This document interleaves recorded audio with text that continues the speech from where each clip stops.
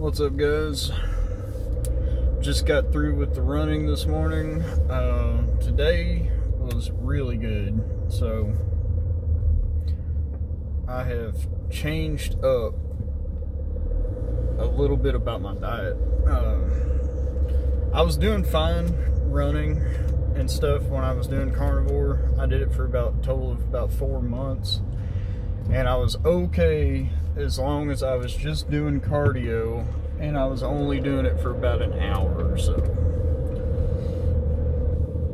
As soon as I decided to implement doing some, go back to strength training, resistance training, I quickly realized that, your body just can only do so much without carbohydrates. Maybe you can say that you can adapt to it and train without them, and you can, but what I'm saying is you're not going to be able to train to the same level. You're not going to be able to push yourself as hard as you could if you were consuming carbohydrates. So I realized that when I attempted to do some training where I would either weight lift, resistance train for about an hour, and then run for an hour or so, and I couldn't do it. There was no way. My body just physically was like, no, you're not doing this today, kind of deal. And the recovery was just awful, like trying to recover from attempting that. And so I decided I'd split it up. Instead of doing a 2-hour workout, I would alternate 1-hour workouts where I would alternate an 1.5-hour workout. So one day do an 1.5 hour of cardio, and then the next day do an 1.5 hour of strength training. And that was doing okay for a little while, but I still found that as far as like output goes, and as far as like how hard I can actually push myself, how far I can actually push myself, only eating carnivore, like no carbohydrates at all, maybe like literally less than 5 grams of carbs a day, like that's a high carb day, usually close to 0, and just protein and fat. Even though I was getting plenty of calories, even though I'm eating carnivore and I'm in that like 2,400, 2,500 calorie a day area, there's just not like that, that real muscular energy that you get from carbohydrates is just not there. You can still do the task and still perform, but you can't perform at a higher level, And I like the carnivore diet. Don't get me wrong, especially for like the everyday, when you're at work and stuff, you never get those highs and lows throughout the day. Your energy levels seem to stay pretty normal. The only thing is that even though your energy levels are level throughout the day and they don't really fluctuate, they're at a lower level throughout the day. So they never get to the higher highs and stuff like that you get if you are consuming carbohydrates. So long story short, I have quit the carnivore diet. I've been off of it for almost 2 weeks now, and I have gone back to eating, still eating clean, but I'm eating rice and then meat mostly. So eating, and I've figured my meals out to where like on certain days I eat so much food and certain days I don't, and this sort of thing. So on my cardio days like today, I'm doing all my cardio fasted still, but I can push myself so much further just from eating carbs the past like week and a half, almost 2 weeks. Even though I'm doing my cardio section, my cardio workout fasted in the morning, I was still able to do an 1.5 hours of cardio this morning. Normally I would just do an hour, but and I have a normal, like I've got a running walking protocol that I've designed for myself, and it increases the amount of running you do do every time you do it, and then decreases the amount of walking, so the distance gets just a little further every time with every workout. And your pace increases just a little bit every workout.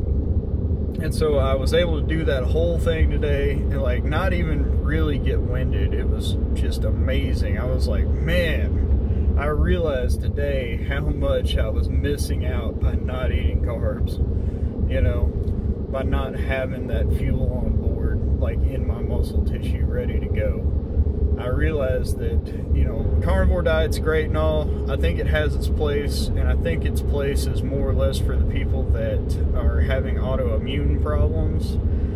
But if you can eat a normal diet and normal food doesn't hurt you, and, you know, it doesn't bother you or anything, you're going to probably get quite a bit better performance out of yourself physically by doing that versus eating carnivore.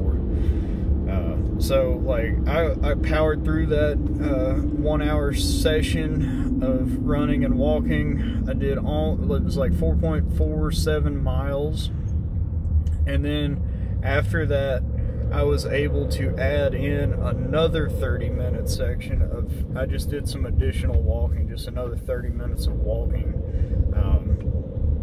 And so my total ended up being 5.95 miles and today. And so like total calories burned was like, I don't know, well into the 600s, maybe even 700 calories during that workout. And I still feel good. Like I could, you know, do another 5 or 6 miles. It's just incredible what having carbohydrates in your system does for you, especially when you haven't had any for 4 months, and then all of a sudden you ramp it up and you like totally flip what you're doing. And you know, it's just pretty wild, because the last especially the last 4 or 5 days I've been eating about 350 grams of carbs a day, and then about 150 or so grams of protein, and about 80 or 90 grams of fat, somewhere in there. But yeah, just doing that has been incredible, you know, as far as my endurance and my recovery time and everything. So yeah, that's pretty wild.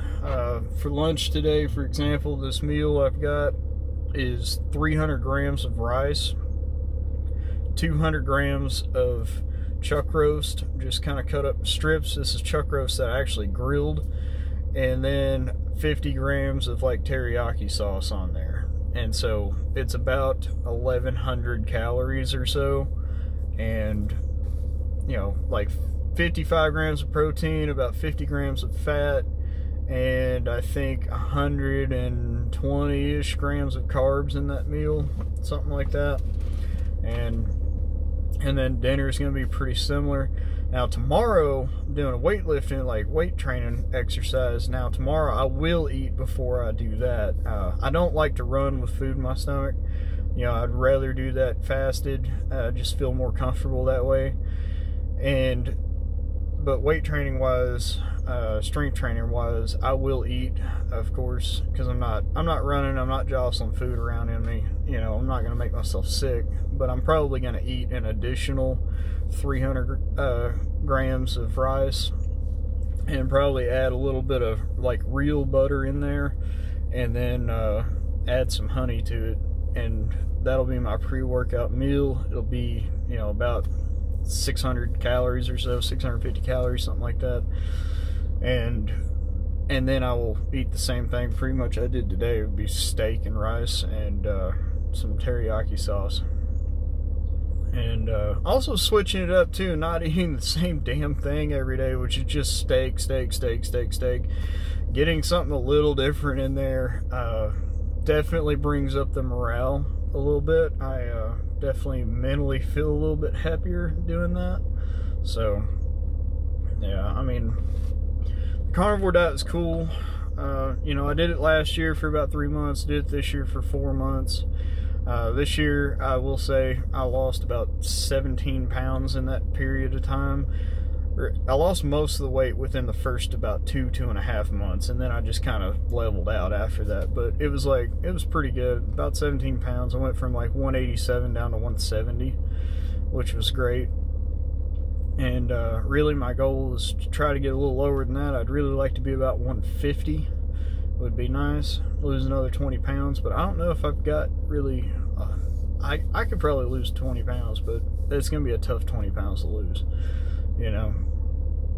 And but yeah, that's where I'm at right now with diet and exercise, and I'll try to keep you guys updated on that.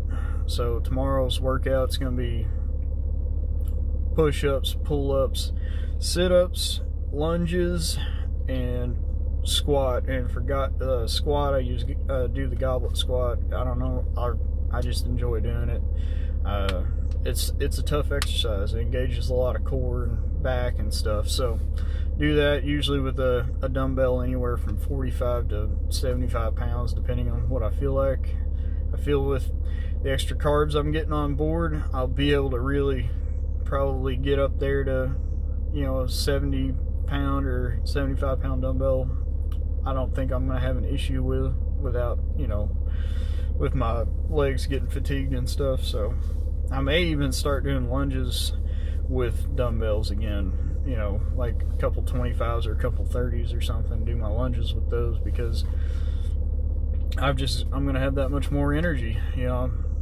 I'm no longer doing it with only body weight and just getting totally exhausted in an hour and a half. I'm going to try to start adding some resistance, some weight to it, and actually build some muscle, you know. But anyways, we will see you next time in the next video. Thanks for watching.